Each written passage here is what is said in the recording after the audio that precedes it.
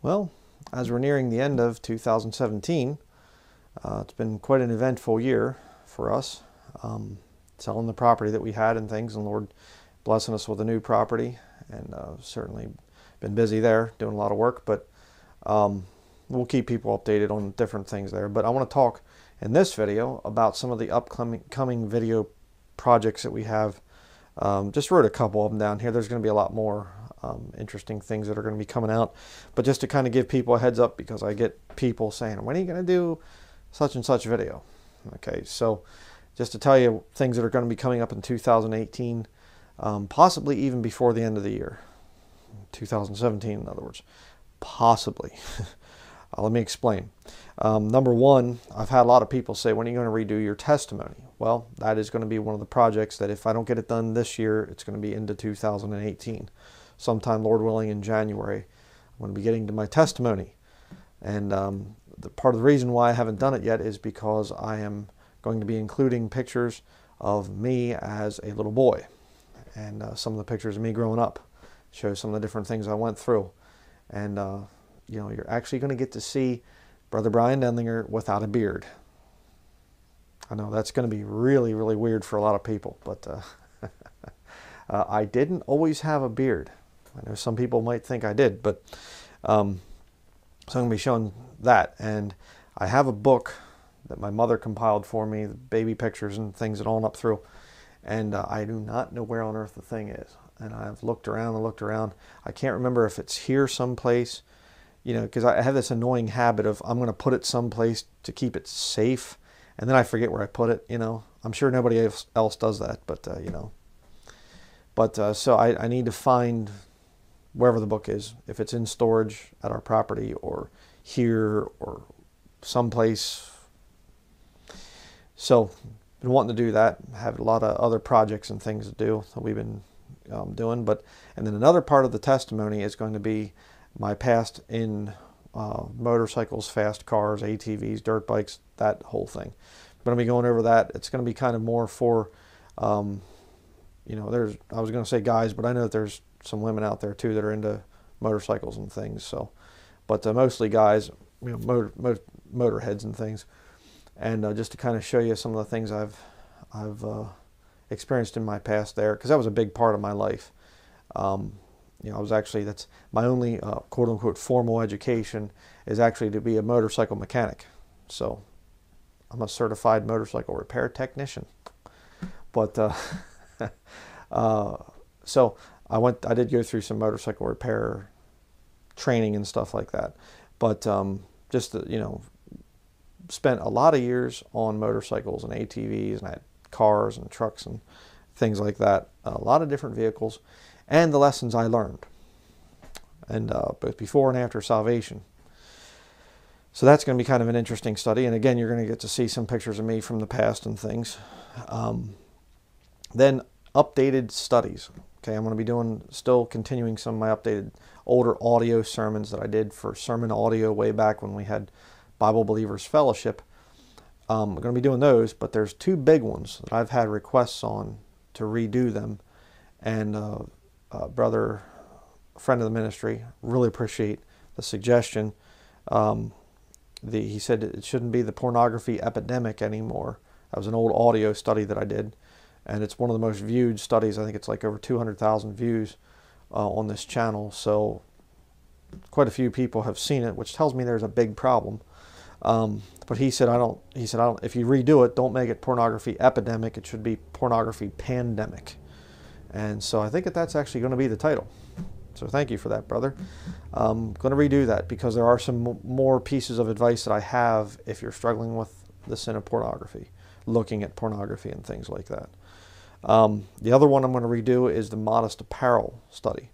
Again, it's kind of a funny thing because way back when I did my first study on modest apparel for women, I was a single guy. And, you know, you say, well, then you shouldn't have done it. You didn't qualify. Well, you know, Paul talked about it and things, so he was a single guy. And, you know, the scripture has the authority. So I thought, well, this will be kind of a unique way for, you know, a sermon to come out from a single preacher to talk about modest apparel for women. And But now I kind of obviously have a little bit more of a expert living with me, my wife, and she has certainly had a past of very immodest apparel, extremely immodest apparel in her time in the military and dance and ballet, and I mean, she's had a lot of different things that she's worn and whatever else, and she's going to share some of her experience. And she got saved, heard my initial study on modest apparel, looked at the scriptures and said, I'm changing. And she's been dressing in dresses, skirts and dresses ever since then, and really kind of got away from skirts. You know, that's another issue. She'll talk about that. But when my wife studies something, if you haven't figured this out yet, she doesn't just say, well, I'm just going to kind of do the practical. She'll get into the science behind the thing. And she goes into all the technical details. So she's actually studied and researched, where did the movement begin?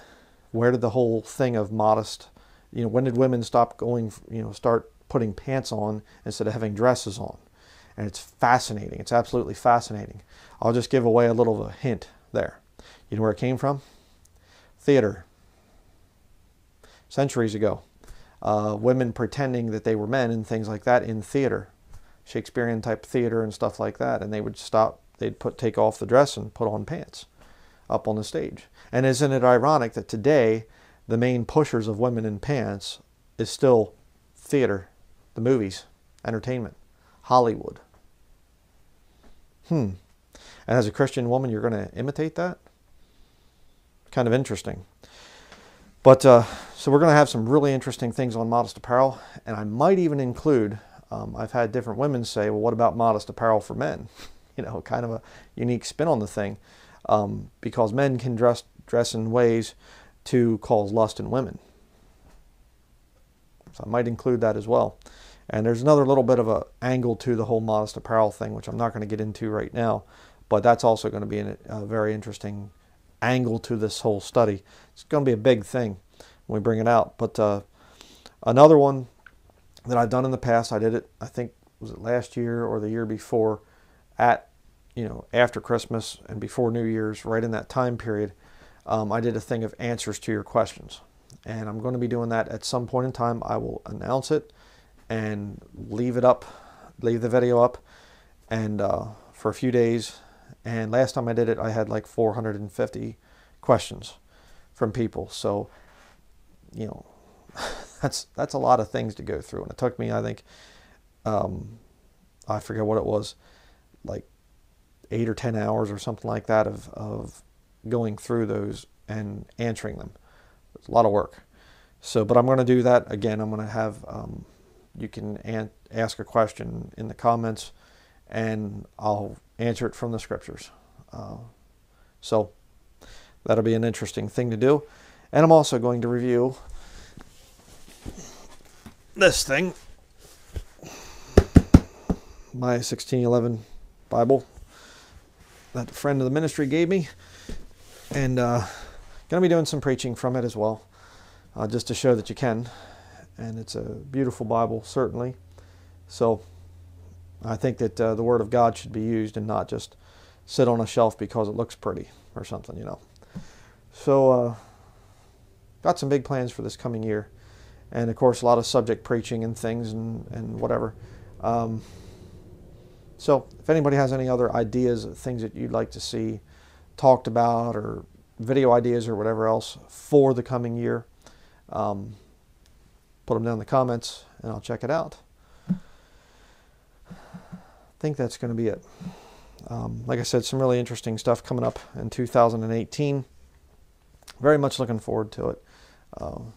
So thank you to everybody that's supported us, that's prayed for us, been there to encourage us all through this past year, 2017. And we look forward to preaching the Word in 2018. So that's going to be it. Thank you for watching.